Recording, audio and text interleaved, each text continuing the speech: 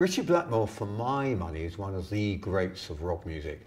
I put him above Eric Capton, I put him in consistency above Jimmy Page, and I put him on a level with Jeff Beck. If we're talking about the Holy Trinity, the Yardbirds Holy Trinity, Beck, Clapton, Page, then you are talking about three men. Well, Beck is the guitarist, and I think Blackmore has as much technical ability as Jeff Beck.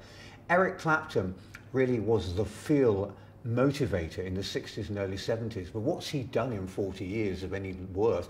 And while Jimmy Page created so much with Led Zeppelin that was inspirational, again, what's he done since Led Zeppelin ended in 1979-80? Well, 79 being the last album. Whereas Blackmore's been more consistent. He's gone on, and every step of his career has had so much that's inspirational. He's a unique guitarist, a guitarist who you can feel has emotion in his playing and technical ability.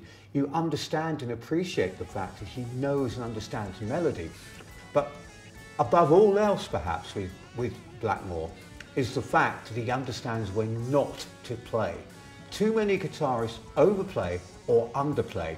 He plays right on the money and leaves enough space to allow the music to breathe and the listener to become enveloped in the whole atmosphere of what's being performed and created and generated. And I think that's his greatest gift.